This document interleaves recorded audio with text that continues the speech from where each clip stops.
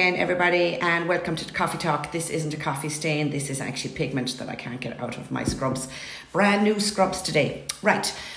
So the topic today is why you were asked if you've had a tattoo done when you go for a CT scan or an MRI. So that's the subject of today's Coffee Talk. And it is something that people oftentimes ring me to know what type of pigments were used. So if you were asked a question like this by your radiographer in the radiography department, if you've had a tattoo before, and if you say yes, they really are referring to body tattoos, and it depends on the part of your body that is being scanned by CT or MRI. And by all means, if you're having a brain scan or a scan of your face or upper thorax, please reach out to me so that I can forward you on the MSDS. MSDS is the ingredients used in the pigments that we used for you. And we will send that on to you so that you can identify it with your sonographer or your CT scanner radiographer. So here's the deal in relation to CT scans, MRIs, and scan of your upper body. So when I did my training over 11 years ago now, it was in, and still is, in the consent form that on page 2, here's our consent form, and it's on page 2, just to remind you. It's on the second paragraph down. I'm going to take a screenshot and show it to you here, that if you go for I'll read it out to you here. I understand that in the event of an MRI or CAT scan, I need to inform my physician or technician that I've had a permanent cosmetic procedure, as pulling, tingling and burning sensation can occur during these tests. And I understand that having a permanent cosmetic procedure may restrict my ability to donate blood for 1 year. Okay, so that is a paragraph that is still in our consent form. And you signed it, and you were declaring that you read it because it's sent out to you in advance. So, yeah, that's the first thing.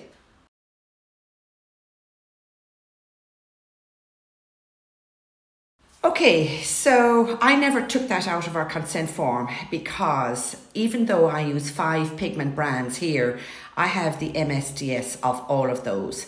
And in this, particularly in the last 5 years, the MSDS for the 4 of the brands that I use do not have any metals in them. Therefore, it wouldn't affect my clients. But however, the sonographer or the radiographer doesn't know that. And if you're having a CT of your upper thorax and things, obviously it's a question that they have to ask. And their thing is that if you have had a tattoo done within the last 3 months, that you really can't have your X-ray or CT scan or MRI done. And that's them being safe. And of course it is.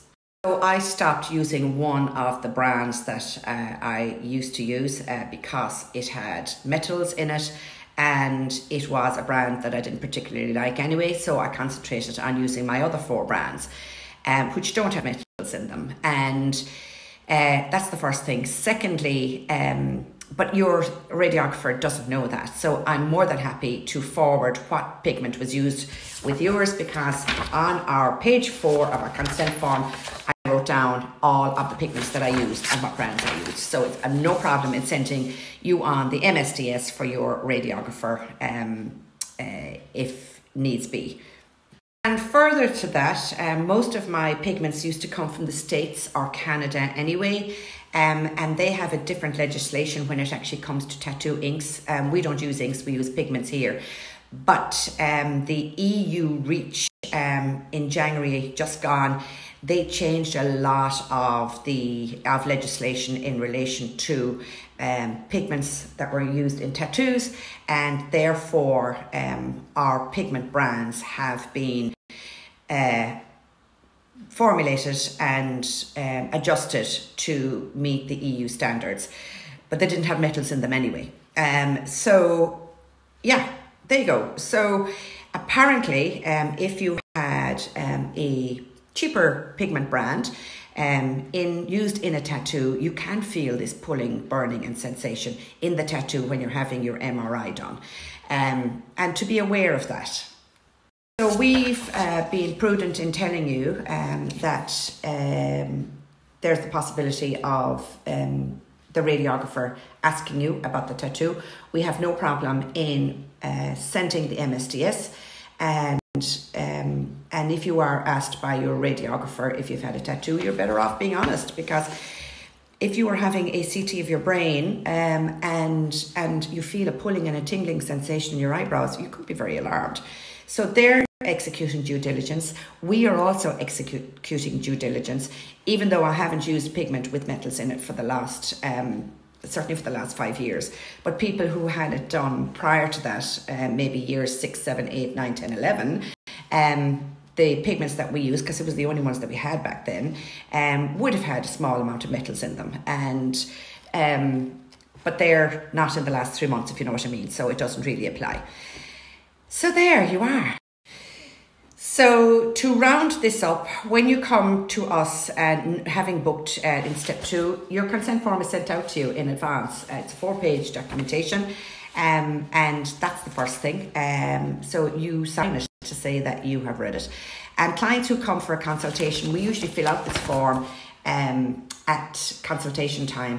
But when you come to have the treatment done, you are given ample time inside in the waiting room in order to read it and sign it while your eyebrows are numbing up. So so you have been told, and it is a risk. We have executed due diligence, and so have the radiographers, and everything is usually fine. It's just that you need to know it.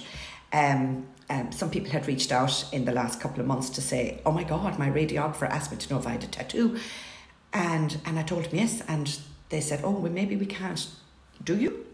So the way of getting around that is getting onto us. We'll pull your file and identify what pigment was used and send it on to you. Now, don't be ringing us on the day to say, oh, can you pull it for me in the next 5 minutes? Our clinics are crazy busy. So you need to know in advance. And like when you make an inquiry with us, it's part of the information pack that's sent out as well. So we've told you.